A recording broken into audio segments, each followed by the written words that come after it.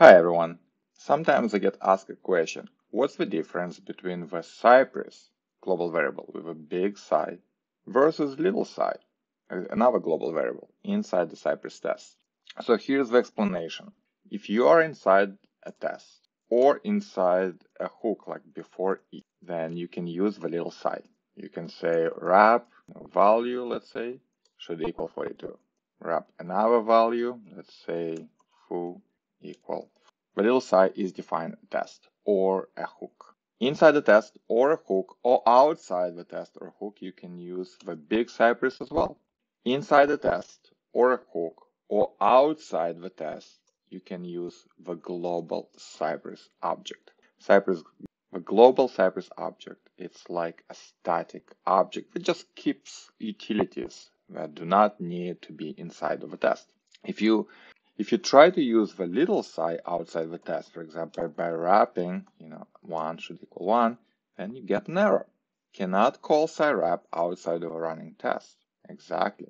All the commands in Cypress that are chained of the little psi need a test context. Otherwise, they cannot be queued, they cannot be chained, they cannot execute.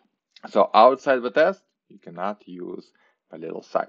Now, what is the Cypress object? It's a grab bag of utilities. Let's look at this object in the DevTools. There are lots of things like jQuery, iframe under test, way to add custom commands, and there are a bunch of properties that describe the current system architecture, the current spec file, like the current platform, the testing type, the version of Cypress, the current test, all the things that are independent of the current test.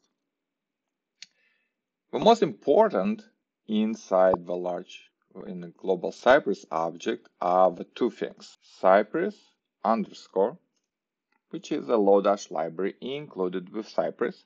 That's one. The second one that's really important is Cypress config. Now, typically it's a function that allows you to find a configuration value like base URL or let's say viewport with viewport, as I said right now. Now, these are all values that come from Cypress.json, environment variables, command line parameters. These are all system values, and these are all the values that you can see inside the configuration object right here. And Cypress config is just a static way of getting those. Now, inside the config, you have a little sub-object for environment object. Right now it's null because I don't have any environment values. But if you have your own data that you want to pass to the test, you can use Cypress env.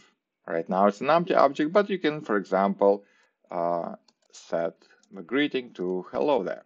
Okay, and now if you fetch it, it just gives you an object back, or you can fetch a particular property. Now, why this is important?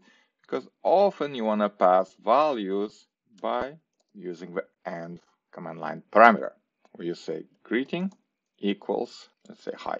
This greeting field is parsed and it's placed inside the env object. And now if you are running the test, you can look it up at any point. The greeting just gives you that value back. Now I have to fix this so it's all correct. So this is the difference between the little psi and the large Cypress globals. The little psi only makes sense in the context of a test or a hook, and the large Cypress is a global object with static methods and utilities that allow you to do things like psi wrap Cypress and greeting equal hi, for example. Okay,